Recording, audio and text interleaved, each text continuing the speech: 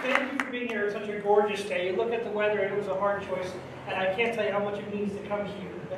Talk about opera, talk about musical theater. There's nothing like live stage performance. And that's one of the most challenging endeavors there is putting on live performances, costume, lights, wonderful artists. That's really such an important endeavor, and I'm so glad we can talk about that today. This company is so exciting. Built by Bill Corson with love over many, many years. And what was the founding? Was it 1995? 95. Right, incredible accomplishment. So many companies have risen and fallen. And it's really a tribute to the love that Bill and Lauren put into this, that it survives, it thrives today. I'm very proud to be here. Before coming here as executive director, I was a guest conductor, and I got to see the culture of the company and really get to know people. And it was so exciting to see a company with such a positive momentum that was really looking to build exciting things. Even before I came on board, we were performing in this beautiful church. We do a lot of our staging in this very room. It's really an amazing connection to have with this church. So beautiful. And now we're going to be performing our next concerts, our next performances at Fellowship Cultural Arts Center, which is a brand new state-of-the-art theater, intimate and gorgeous. Every seat is gorgeous, every seat is perfect. It's going to be really something special. And we're about to announce that we're going to do our Light Night Gala on October 29th in that location. We're really excited about the artists we're going to feature. It's a little bit of everything, and one of my great privileges in my career is starting in New Jersey. I conducted community theater. I was a high school teacher. I conducted community theater. I actually worked with some really wonderful tenors like Bill Corson in my travels. We worked one of my first operas together. And I founded my love of opera there, working with people, building organizations, and started at a church based in the Minute Summit, and it's taken me to some incredible places. I've been to Europe many times, I've conducted operas in Italy, I've conducted throughout the United States, and now it's a privilege to come back home where I started my musical training, and to work with a company that's really exciting, really exciting. And for Light Night, I'm thrilled to announce some of the singers. We haven't announced this yet, you're the first to hear this. One of them is going to be Ronald Naldi, who's been at the Metropolitan Opera for 30 years. He was also the voice of the Olive Garden on their whole commercial campaigns in the past, and has also done, he's one of those people, he's sung over 350 roles in the Metropolitan Opera. He's Maestro Solipini, who was my mentor and someone I treasure.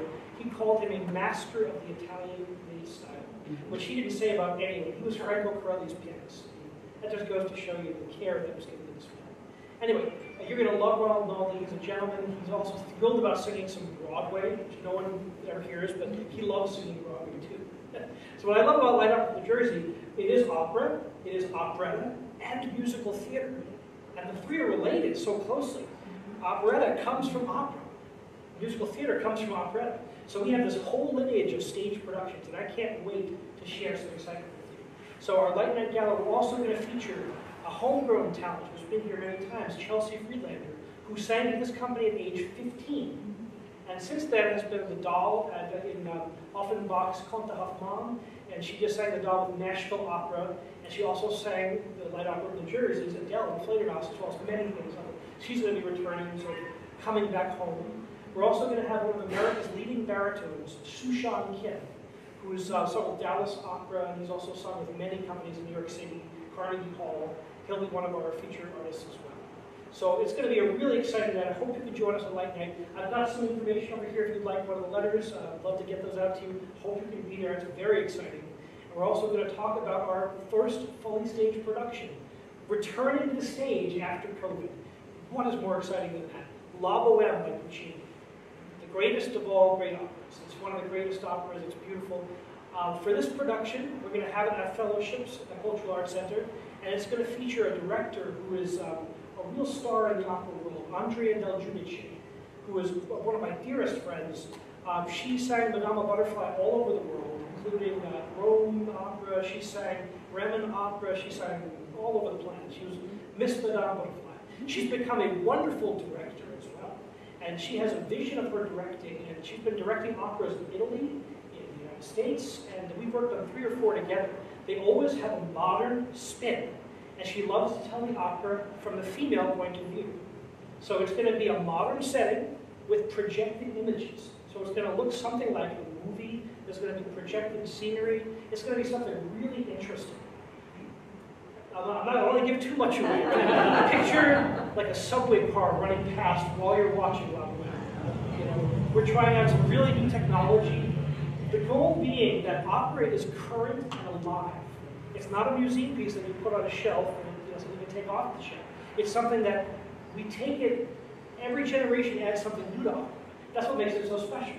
So we're going to add a little bit of technology, a little bit of modern interpretation to one of the greatest works. And that's what makes these works so enduring and powerful, is that the universal themes apply to every generation. That when Puccini wrote it in the 1890s, it's still as relevant today as it was then. So the same with Mozart. When Mozart wrote his operas back in the day, it's still the same, because humanity is still the same. So I can't wait to explore these pieces with you.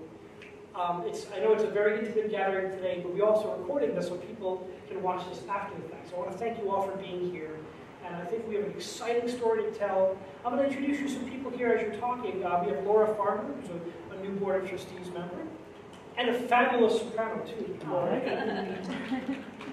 We have Chris Zarevich, who's our president of our production board, and all-around great person. We have Bill Corson, of course, the founder, and all-around most important guy. We're going to talk to Bill. And we also have... Tom's here. Tom Donovan, that's right.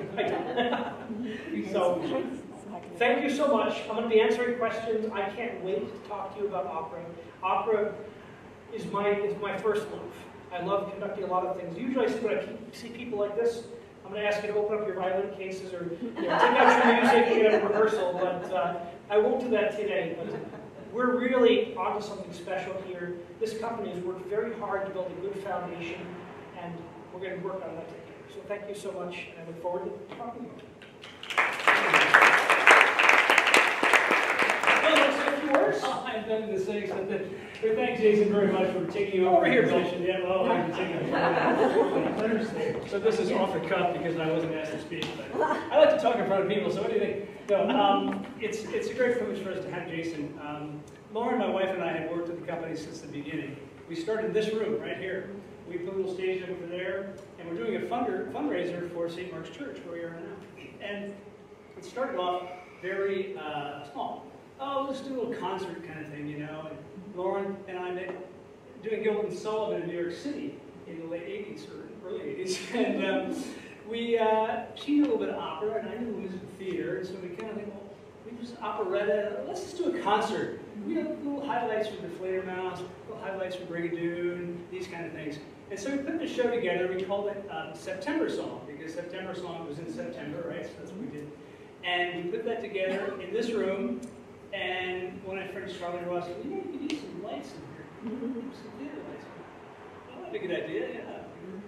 Some costumes, you know, Mikado. Let's get some kimonos, you know. Put some kimonos on. That'd be kind of interesting to do that. And suddenly I was saying, well, you go here, you're days. I directed a little bit in college, but I didn't really know that I was directing. I said, well, okay, it would be better if we can, and suddenly I'm directing this show. Costumes, scenery, not too much scenery, lights, we had curtains back here eventually, and some backdrops and things eventually. We did that, it was in 1995, a long time ago from now. So it was a great, great thing for us to be doing, and it grew and grew into 26 years, Tom? I think it was 26 years we did September Song all together. But in the process, my wife goes, well, you know, we should do some other shows too. How about an opera highlights program? I said, okay. So we created something called Operageous. Operageous was highlights of everything from Richard Strauss to all the Mozart operas and like that. And we did that sometimes in Madison, sometimes here too. Then we're fortunate also to have the opportunity to perform over here in Pleasant Valley Park under the guise of the Bernards Township, also known as Baskerville, Bernards Township Parks and Recreation Department. They provided a fund for us to perform shows there. And we did Mikado, Pirates of Penzance, HMS Pinafore, the musical theater Footloose, and we also did Thoroughly Modern Millie, which was a great opportunity to do some modern stuff with us there too. So we've grown, and we're actually kind of retired now. Heath got me on the trustees, and Lauren's the trustees, so we're not going completely away. But we got Jason, that's the biggest in the whole. He's going to take over doing the executive director part of this company. And I can't tell you how excited and proud we are to have Jason. Thanks so much for being on the team. You might be the Godfather, you know. Bill and I are on the phone probably 6-7 times a day.